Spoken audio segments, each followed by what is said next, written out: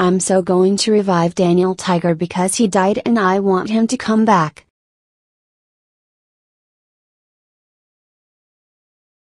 Yes, I have been revived by you. Thank you so much. You're welcome. You just revived Daniel Tiger. Oh. How dare you? That's it. I'm calling your father about this. Hi, Dave. You will not believe what Sally did. She revived Daniel Tiger. Can you ground her for this? Okay. That will sound good. Goodbye. What?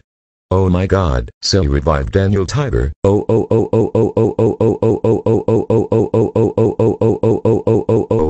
Sally is in big trouble. Thanks for calling us. And this for you, Daniel. You're grounded for life for being revived by Sally. Let's go home, and when we get home, you will watch Sonic Boom. No. I don't want to watch Sonic Boom. Sally. How dare you revive Daniel Tiger? You know doing stuffs like that is bad. In addition, the reason why he died because Randy hates him, that's it. You're grounded for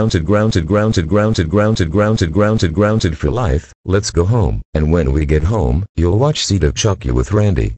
Nah.